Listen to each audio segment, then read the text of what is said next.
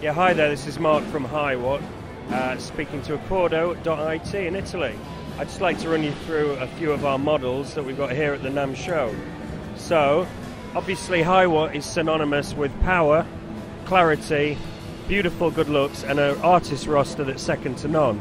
The things that have made this so popular in the past have been obviously things like the Custom 100, which is the staple Hiwatt amplifier used by a generation of world-famous guitar players from Pink Floyd, The Who, countless bands from the 60s all the way to the present day.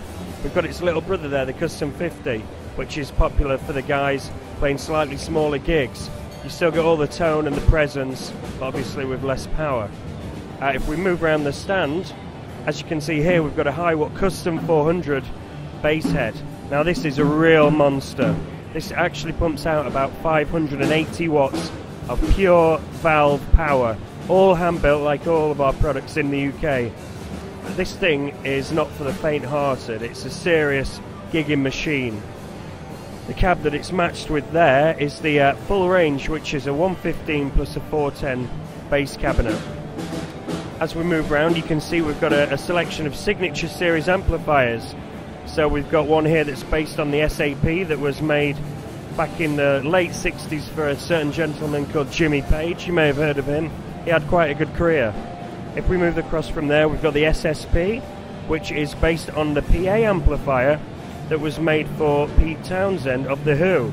Obviously he had a massive wall of these amps and cabs, and he is one of the main guys that's propelled Hiwatt forward over the years.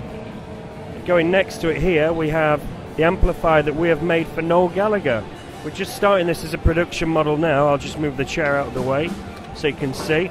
This is a 100-watt head loaded into a 2x12 vertical though, which is unusual for Hiwatt. We've never done this before, but Noel asked us to do it, and who are we to say no? As we move past there, we've got the studio stage combo.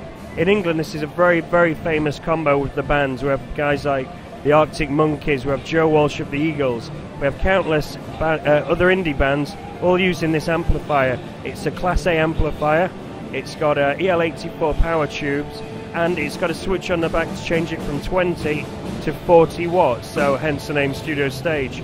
We've done a Mark III now, which has got a foot switch for both the reverb and for the gain boost. As we walk around the stand here, you can actually see, in fact, here we go, this is a good one for you. This is actually an amplifier that was owned by David Gilmour in the 70s. It's from 1971. It's a DR103, and it's been modified by Pete Cornish, who was the very famous tech of the day, who used to modify all the top band's gear. The cabinet was not David's, that's a 1968 original Hiwatt cabinet. It's got the rare grill cloth on the front and the aluminium Hiwatt logo plate, which they only did for a very short time in 1968, so it's very rare and very cool. If I show you the back of the amplifier, you can see here the modifications that Pete Cornish did.